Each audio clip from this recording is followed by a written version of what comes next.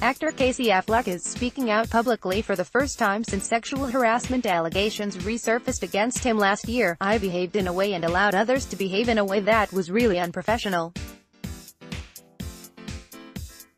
And I'm sorry," Affleck told the Associated Press in an interview published Thursday. The 42-year-old said that the entire experience was really embarrassing, and that he didn't know how to handle it at the time. "First of all, that I was ever involved in a conflict that resulted in a lawsuit is something that I really regret.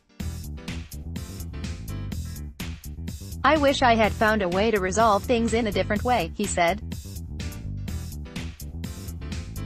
"I hate that." The actor was accused of verbal and physical harassment in 2010 by two women who worked with him on the set of I'm Still Here, a hoax documentary-style film directed by Affleck and starring Joaquin Phoenix. Affleck denied all the allegations at the time and later settled two lawsuits filed by the accusers for undisclosed amounts. Both women reportedly signed non-disclosure agreements. The allegations against Affleck resurfaced last fall when the actor was receiving critical acclaim for his starring role in Manchester by the Sea. The Me Too movement had just taken off, however, and Affleck was deemed controversial in light of the past allegations.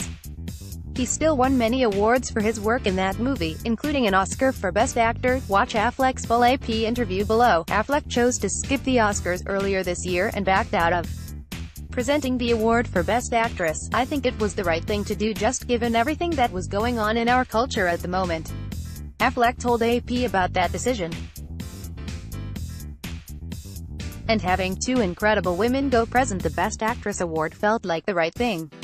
He added that his time away from the limelight, as public support for the Me Too and Time's Up movements grew, helped him reflect on his own behavior during the filming of I'm Still Here. "Over the past couple of years, I've been listening a lot to this conversation, this public conversation, and learned a lot," Affleck said. "I kind of moved from a place of being defensive to one of a more mature point of view, trying to find my own culpability. And once I did that, I discovered there was a lot to learn. I was a boss. I was one of the producers on the set. I kind of moved from a place of being defensive to one of a more mature point of view, trying to find my own culpability. And once I did that, I discovered there was a lot to learn." Casey Affleck said he hopes he can be a good role model for his two sons, Indiana and Atticus. "I've taken these lessons with me that I've learned not just to work but to home and as dad, and it informs how you parent," he explained.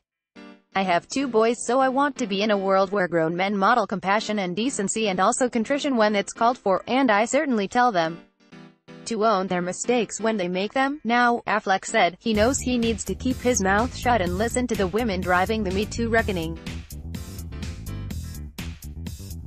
"I know just enough to know that in general I need to keep my mouth shut and listen and try to figure out what's going on and be a supporter and a follower in the little, tiny ways that I can," he said. "And we do that at our production company, and I try to do it at home.